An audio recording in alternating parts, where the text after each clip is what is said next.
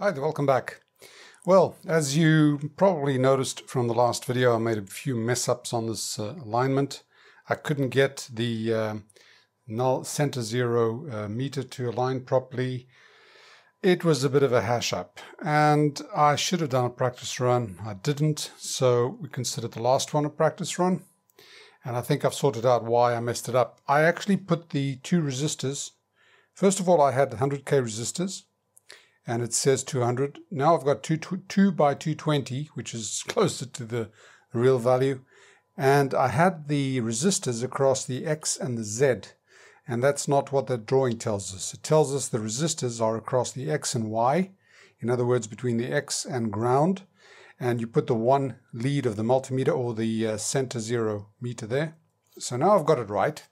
And as it happens, I'm going to just do a quick realignment. And I've just been checking, learned how to check things before I open my mouth. And it seems to have been pretty well aligned. But I'm just going to tweak it a little bit and just have a look at the meter. I've got the 2 meters side by side. We've got the center zero meter over here, which is going to give us that discriminator alignment. And I've got the voltmeter on there on DC volts on the 10 volt range. Now, the other thing I did wrong, I think, is when I critically decoupled this coil, I think I overdid it.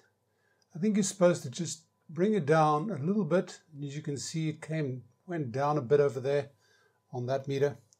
It's probably enough. And now we'll do this for this one here for maximum on the volts range. And as you can see, it's just about there. There. Now this one here is the center zero, which as you can see is pretty centered, but now I can go either way. There we go. So I'm going to just center zero it exactly. There we go. So that one's done. Now I need to just critically couple this again.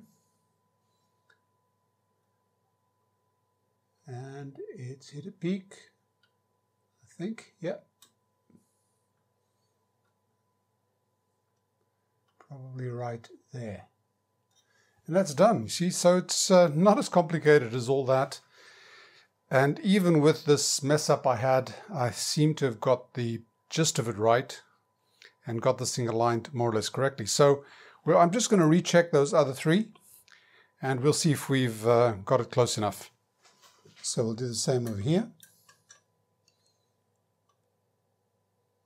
Just a turn basically. And this is both to maximum on the voltmeter. Yeah, pretty much there.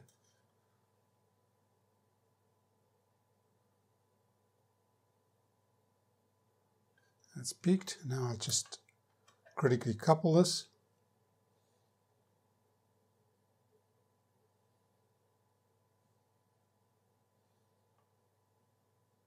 That's basically at a max.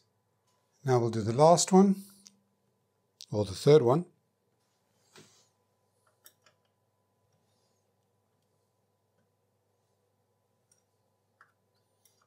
Now both of these to max.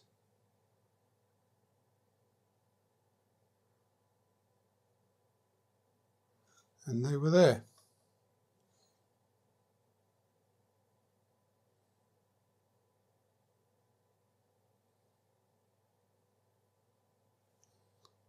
Critically couple it now.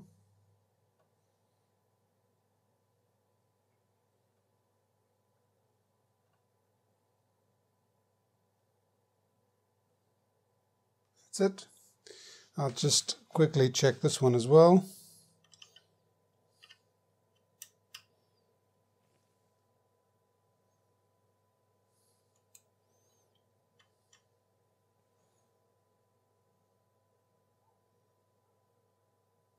This was all perfectly there.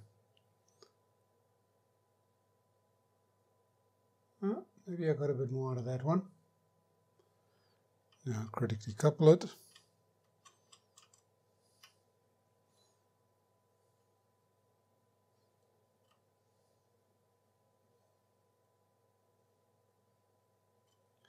So that's basically it. So it looks like we've done the full alignment here. The first IF transformer inside the FM can, the second one, the third one, and then the last one, which has the discriminator transformer or the ratio detector transformer. And regardless of whether we have this thing aligned right, the other method I used seemed to have got it aligned pretty well. Now what we're doing here is we're checking this balance, the voltage balance between the two diodes. Basically that's what we're doing with this. One of them has got to be as negative as the other one is positive, which is why you put this resistor across it and you're trying to get this to 0, and which we've done. Now the way I did it, because I couldn't get this thing to 0, is I tried to get the best sine wave that I could on the scope, which is basically what you're trying to do here. You're trying to get this thing to detect on the right part of the curve. It's a lot of theory in there, but it makes perfect sense once you get into it. And the way to do that is to try and get the best sine wave you can on the scope, and we got that. And also the other way to do it is to get it to reject AM as much as possible. So when you put an AM signal in here, you adjust that discriminator one till you get the lowest AM. And we did that in the last one as well. So we got that right as well. Now we do have a sine wave coming out here. Let me show you. I've got the signal coming in. I've got modulation, FM modulation on that carrier signal, the 10.7 megahertz. So it's a 10.7 megahertz carrier with a tone on it. And if I put the volume up, you can see it there. And it's all jumping around. Why? Because of this meter that I have, the zero center or center null meter. It's actually in a sensitive part of the circuit. Now, if you look at that, you can see this thing jumping around. It looks like a decent sine wave, but it's got noise. Now, if I remove this meter